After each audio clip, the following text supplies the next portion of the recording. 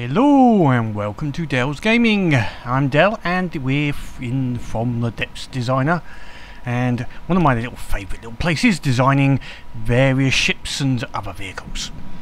So today, after the campaign, need some aircraft and some air superiority and just basically something to attack the air vehicles. Now I thought that instead of going down the AA ship, some aircraft would be good. So I've been doing some testing with weapons, and I did build this little float plane. So this is the Avro float plane. I'm classing them all as seaplanes, but this is more accurately a float plane. So the floats keep it out of the water, and it can take off from the water, and when it's not in combat it will settle back down into the water. So this is just going to be it's not superb, it is fairly cheap, only 4,000, just over 4,000 resource points, so we can bring in a little flight of these, and a flight of 4 can take on things like gophers eventually and shikes. It will take on a squirrel. I did test it against that, but it works as a group on their own, not very powerful, 4 of them or more, and you know, they will whittle down an enemy quite nicely. So that's the start, but what we also need is a what should we call it? Yes, the propeller is misshapen so that the sensors can look through the front. It's a bit weird, I know, but just class it as, you know, intermittent firing for guns, and the same for that from propeller. You know, anyway, just go with it. What we need is a slightly larger ship, which is still going to be a seaplane. So we're actually going to do this more as a true float, instead of a float plane, a proper seaplane. Is my idea, and this is going to be intended to act as the spotter and patrol craft, because so we're going to put big radar on it and all of the detection gear, because one other issue with the fighters is they've only got one detection unit which hasn't got all-round vision. So they rely on communicating to each other and having an aircraft that tells them what is actually around. I also want a vehicle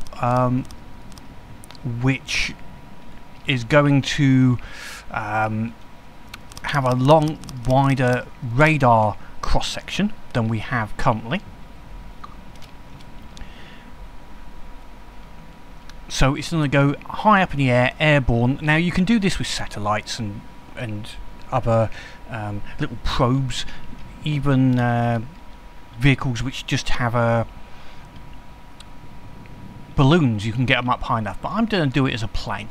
The other side of this will be also repairing the fighters and giving them resources, potentially also firing long-range weapons, primarily missiles I think in this case, at the vessels that the fighters are harassing. Okay, so first stage, it's gonna be a lot of wood. I don't want this too heavy. We're gonna have a core of this light aluminium, so it's nice and floaty, but also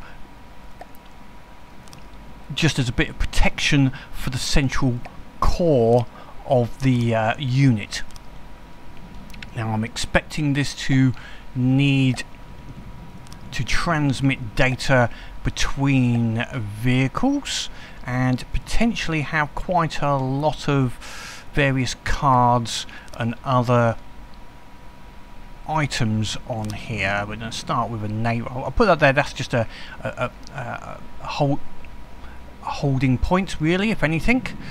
Let's just have a go through, see what else we need. We'll put some. We're gonna have a lot of detection on this, so might as well put plenty of cards. Now one thing I'm going to try and do this is have this skirt around, so it won't go like most aerial AI, they go straight over the top. Now I don't want that, so I'm going to have to work on that. My basic plan is, first of all, build the main body of the plane and put in some weapons, and then make it fly. And then we'll work on the floats and the hull, basically, and this will be more ship-like rather than float-like as that one is, but we'll work on that as we go through. I'm also, the styling is going to be slightly old style, World War One, as the Avro over there is a World War One style float plane. This will be a similar sort of style seaplane, and obviously the weapons are going to be upgraded, but that's the styling I'm going to go for, I think. But before we can start putting wings on, we need to get most of the body set up. That's one of the main parts about planes. Before you start planning the wings, get the main body sorted, because the wings will depend on where the mass point is, and the mass point's going to depend on where most of the body and weaponry etc. is, assuming you're putting the weaponry mostly on the body, which I'm sort of intending to. So let me come back in a little bit once I've filled out a few items on this plane.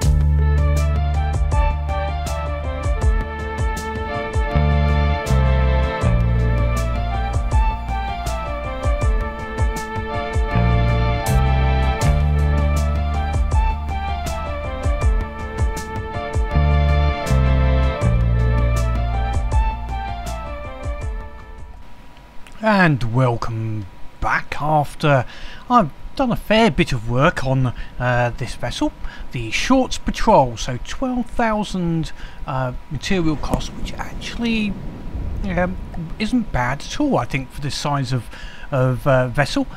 It's not overly offensive, I've got to say. It's mainly got a few missiles, but it's more defensive and relies on the escort ships.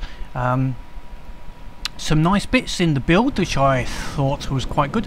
So I've made the radar dish effectively the lower wing, which is an interesting way to do it. I thought just to give, you know, it looks like it's a wing, but it's actually the radar dish. So, and it's also armoured, because the radar dish actually has a higher armour value, so it actually acts as a bit of armour. But you know, if this gets into close combat with an aircraft or an enemy ship, then it's not really going to be holding out. The aim is to run away, just like modern, you know, search air control vehicles, you know, sentries, etc.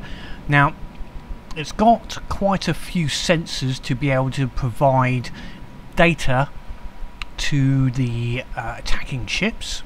And yeah, we've got 4 nice quad rotary engines in there. So 4-cylinder rotary engines, plenty of power, more power than I need for this. It actually flew the first time very well, which was surprising. Normally with planes it takes me ages to balance up the wings and the mass, but this fairly much flew straight away. Offensively, we've got the short range simple cannons just for short range. I find these are very effective rather than worrying about APS. For their size, they work very well. These are some infrared missiles for anything that gets within about 1,000 meters.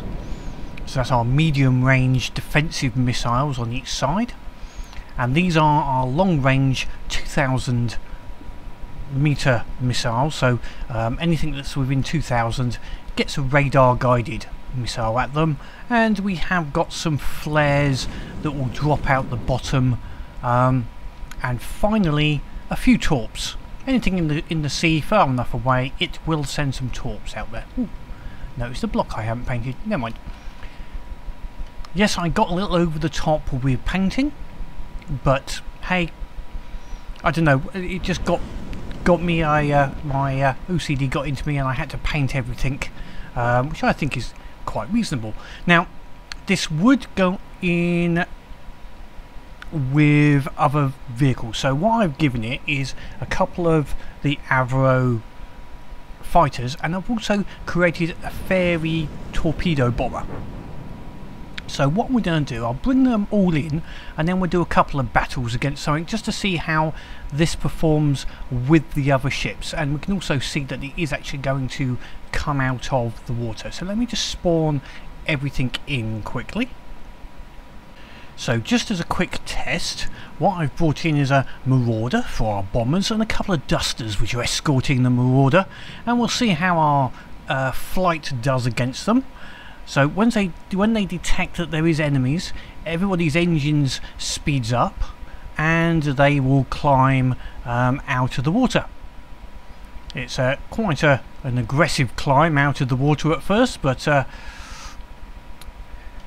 hoping it won't make me wrong and do something weird. We had a little collision there, but let's just see how they manage. Now we're going to go and have a look at some of the other aircraft. So these are the torpedo bombers, the fairy. I haven't called this fairy swordfish, but yes, it is partially based upon that. And it looks like that's already damaged, which is not good. Never mind. And then we have our fighters who have missiles. And they're having a missile battle with the Dusters, and they've got some nice actual APS guns on them as well, rather than just relying on... They have got this auto cannons, and they've done quite well there. Okay, so these are my offensive, and oh, yep, got wasted. Never mind, that sort of happens. But these are only light costs, 4,000 points. So if we lose one or two, so be it. They're not the fastest thing in the world.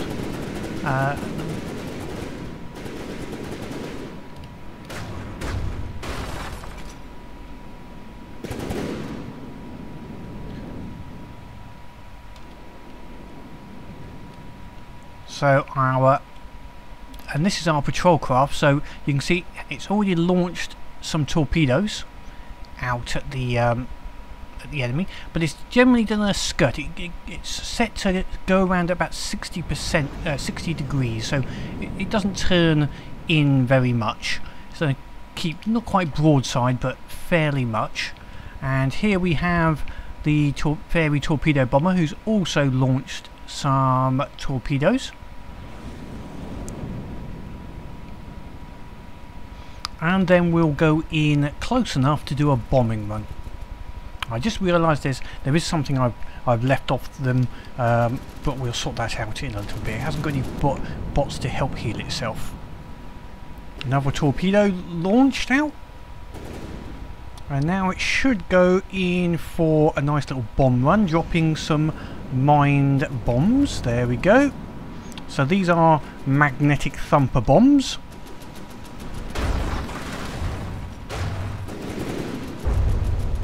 Which will, there we go, just start coming in, and all the torpedoes are also coming in and hitting it. Okay, I'm happy with that. It's certainly taken out that type of vessel. I don't think that Marauder's going to last too long now. I'll have to sort out the other fairly quickly. But our other battle was, I want this to go against air vehicles. So what we'll do is bring in an air vehicle. As a test for our aircraft, I've brought in a Gotha, which is what attacked us in the campaign, and also an Atlas, just to see how it does against airships as well. So we'll release everything off, and then we will see how they fare. Hopefully I have sorted out the fairies this time so they don't collide with each other. So yeah, we've got a quite high climb. That's the way the AI works, and I have to make those ships not be so close together. That's not good. It's the only problem. They don't sort of try to avoid each other. Now the Gotha, as an example, is very powerful at the front. Has shields and this bloody great big weapon. So as long as they can survive through that, we might lose one. Yeah, we've lost one, but it will get healed by its mate. Got some missiles being sent in from the patrol, and then the Avros send their missiles in.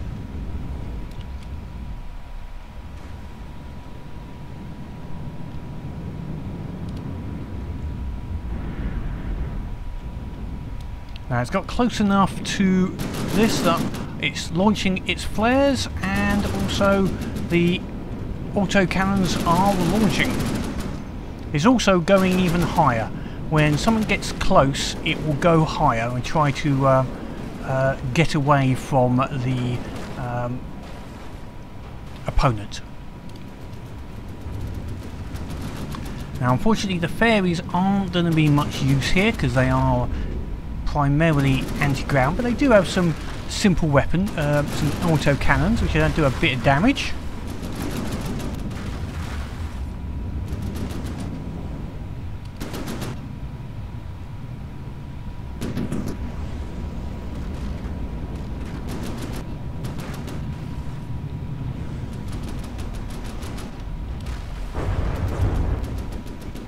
And we actually have hit something critical. Excellent. And just against the Atlas, just see, so the Avros actually went in for the Atlas. You can see they've almost brought it down. And the fairies might even launch their mines against this. certainly once it gets low into the ground, it will get mined. Okay, so this is my little Air Force. It's got limited function. It's going to rely more on numbers than quality, I think. But it's going to be interesting. As you can see, the short patrol is staying at distance and throwing missiles into the mix just to add some extra damage. I could put a big gun on the patrol, but don't forget its main role is to act as a patrol vessel with radar and just give targeting information. Okay, I think that's gonna gives us an idea of what it'd be like. So next we'll see what it's like up against the Deepwater Guard in actual battle. So next time you see them, we should be in the campaign. Hopefully we'll get a target. We'll have the monitors against primarily ground seaborne targets, and then we'll use this new force against aerial targets. I'll bring in plenty of the Avros. I think I quite like the Avros. They're quite an interesting little vessel. That one's gone upside down, which is not good, but hey ho. Anyway, until next time, keep playing the game and have fun.